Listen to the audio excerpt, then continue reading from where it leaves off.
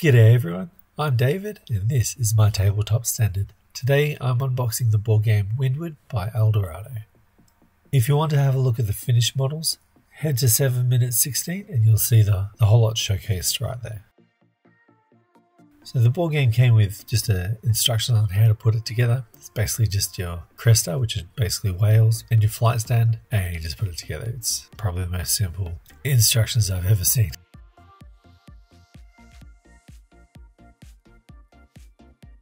The rulebook's got quite a bit in it. It did take my wife and I quite a while to read through it. We've played 2 games of it, enjoyed it immensely. It was such a fantastic game. We just have the 2 punch boards that lay on top of the box. It has your crew that you can hire, the +2 tokens for when you get defeated to increase your battle scores, your gas and cannons, a bunch of things that you use for single player and co-op as well.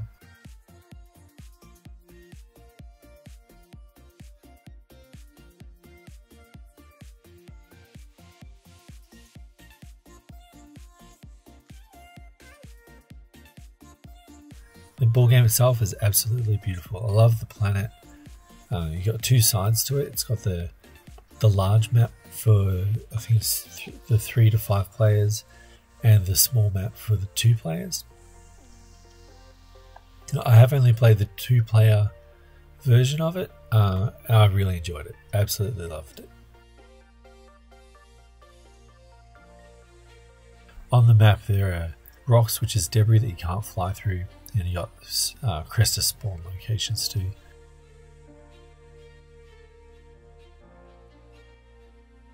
This here is your port, where you place all your supply cards and your crew that you can hire. Also keeps track of who's winning in the game at the bottom, which you get for handing in teeth from the crestas that you hunt.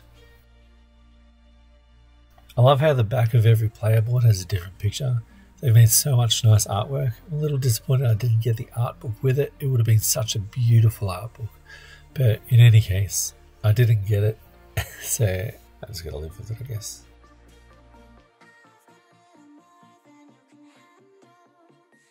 I also noticed that there were a few differences in the boards. I was trying to work out how much difference there was, and I worked out it's just on the right hand side, those columns where you place your mate pieces.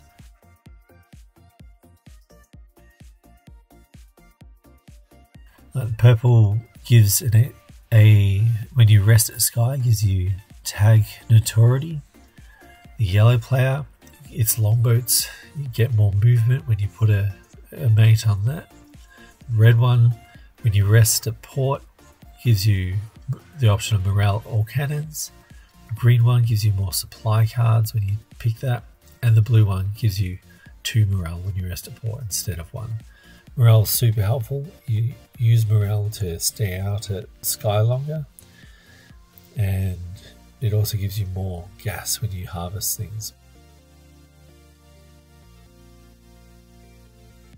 The supply cards are vital throughout the whole thing.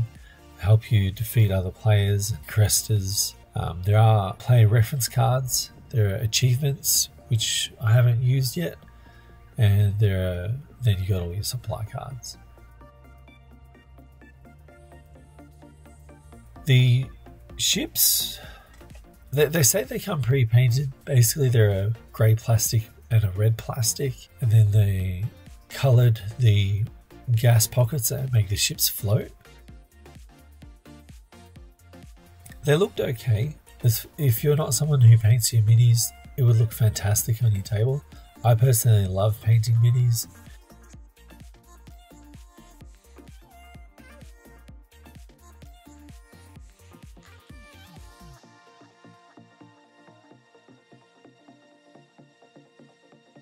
Spaceport is just basically grey with a black wash on it, and the orange painted underneath. It does contrast well. I just wanted to paint my own there. So, but anyway, it looks nice. I like painting my own miniatures.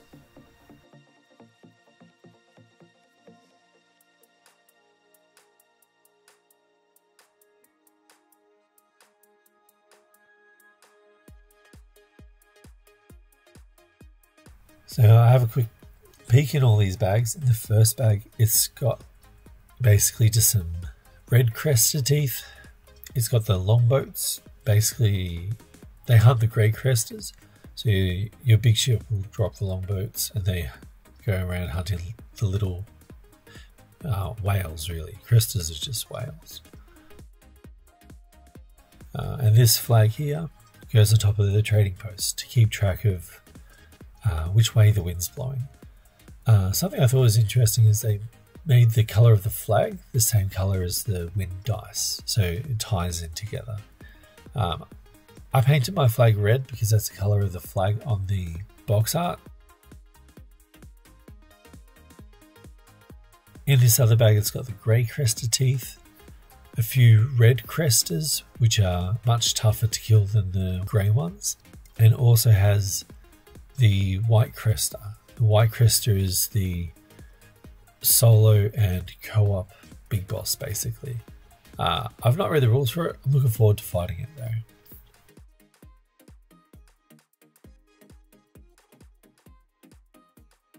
This second bag has the tracker tokens. So each ship has 3 of its own colour. These are the flight stands, so you put all of your large ships, red cresters and white cresters on.